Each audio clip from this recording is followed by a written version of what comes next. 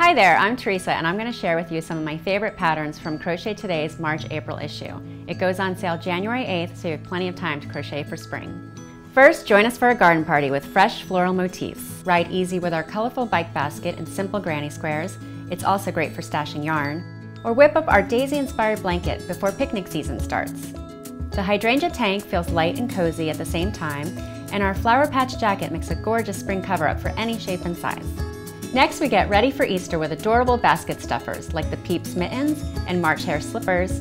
Also, dress up little ones in a sweet vest and dress coat. Or send them off to bed with our cottontail blankie. Want more fashions to make and wear? We've got you covered in our Art Deco inspired story. Look for geometric motifs in the rich ruby sweater and stitch the Petunia hat in a flash with Red Heart's unforgettable yarn. Go for dramatic hues in our stained glass necklace too for a standout piece. And make simple stripes and contrasting hues with our Valencia vest. There's much more, including fun, sporty projects for your next stitch and pitch.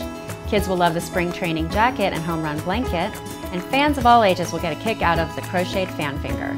We throw in a couple of crocheted visors for adults and kids too.